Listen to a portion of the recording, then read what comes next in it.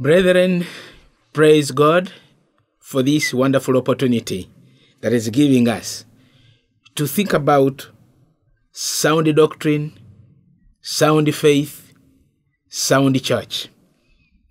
Father, in the name of your Son, Jesus Christ, we thank you for this opportunity again. Speak to us, Lord, in the name of Jesus Christ, our Lord. Amen. I come with a text. The Bible is the Word of God, and it's a light to our feet. And so I bring Titus chapter 2, verses 1 following. And just like it has been my custom, I depend solely on the word itself. So I read it the way it has been written, and then I cast a few things on it.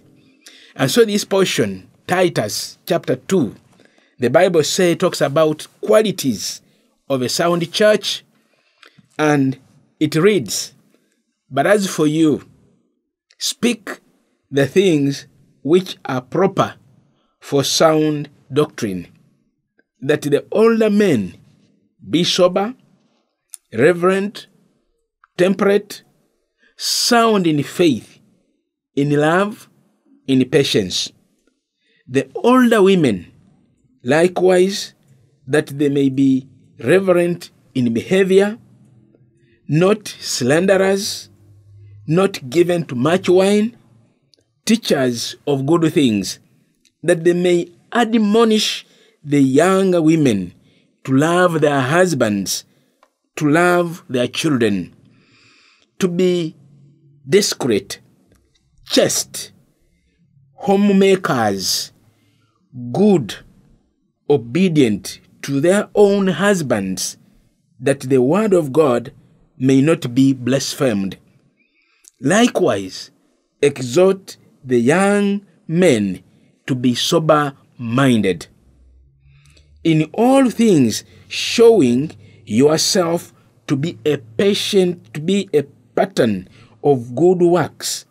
In doctrine, showing integrity, reverence, incorruptibility, sound speech that cannot be condemned, that one who is an opponent may be ashamed, having nothing evil to say of you.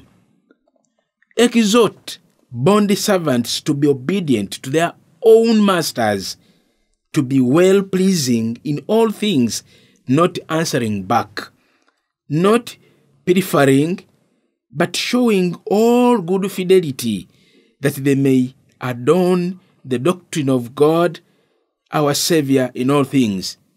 In verse 11 he says, "For the grace of God that brings salvation has appeared to all men, teaching us that denying ungodliness and worldly lusts, we should live soberly, righteously, and godly in the present age, looking for the blessed hope and glorious appearing of our great God and Savior Jesus Christ, who gave himself for us, that he might redeem us from every lawless deed and purify for himself his own special people, zealous for good works. Speak these things, exhort and rebuke with all authority. Let no one despise you." And this is the word of God. Friends, this is the word of God written by a man called Paul. Paul was a lead minister there. And the two young men whom Paul takes pleasure in and working with are Timothy and Titus. And in this point, we look at Titus, a young man who had joined Paul in the ministry. And so Paul, an adult, a mature man in the faith, gives Titus, a young man, detailed instruction on how to conduct himself. Remember in chapter 1 of verse 5, Paul tells Titus that for this reason I left you in Crete, that you should set in order the things that are lacking, and appoint elders in every city as I commanded you. Friends, Paul gives instructions, and there was a reason as to why he had left this young man to be in charge of the church on that island, Crete. And he gives him detailed instructions, and he gives him a task. He specifies what he should do. And in this portion of scripture, he enumerates qualities of the sound church, qualities of sound doctrine, qualities of sound faith. And so he categorizes everyone. He first of all talks, but as for you, speak the things which are proper for sound doctrine. You, Timothy, speak the things, speak the words, speak issues that are for sound doctrine, that will make a sound church, that will bring about sound faith. And he says that the older men, be sober. Older men, be sober, reverent, temperate, sound in faith and in love. And actually, the word sober is the connotation is seriousness, to be alert, to be sensible, not affected by alcohol. And you've heard people say these days that, are you sober?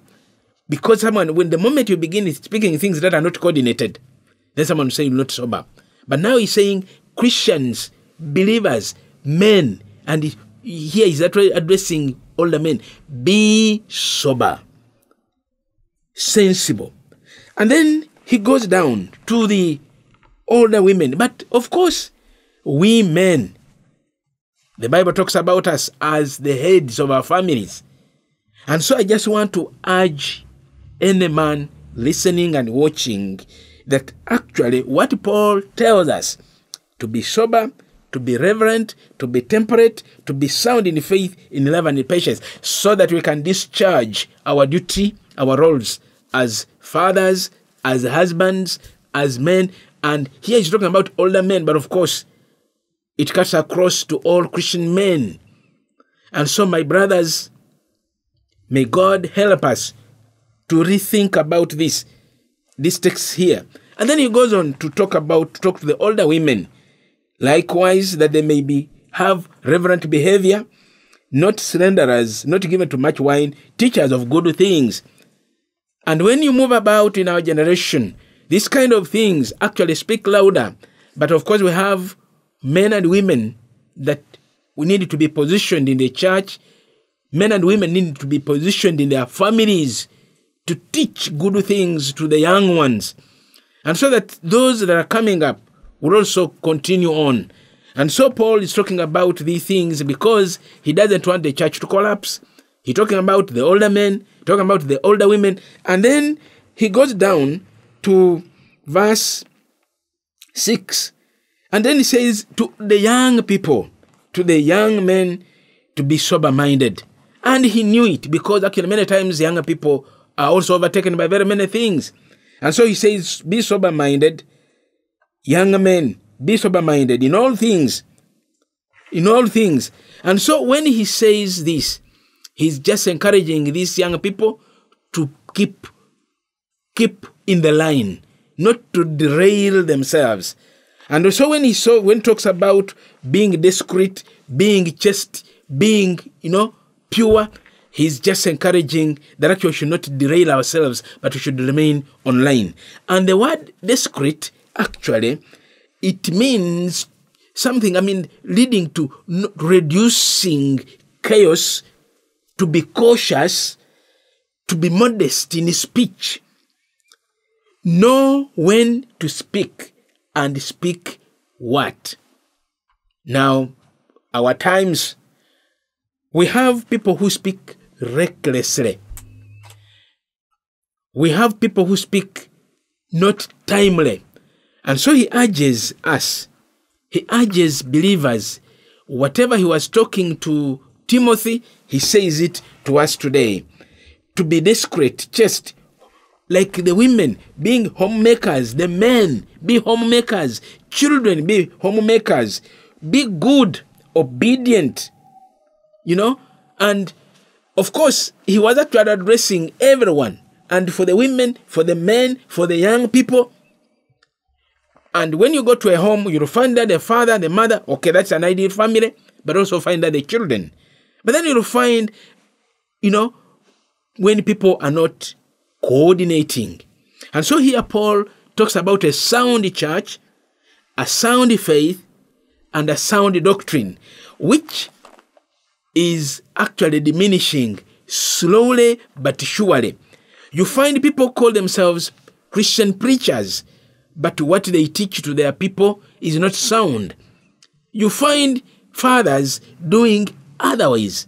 You find mothers doing otherwise. You find children doing otherwise. And so, friends, why I emphasize, why I keep dwelling so much on this is that actually we need to bring back ourselves online where things have not moved well.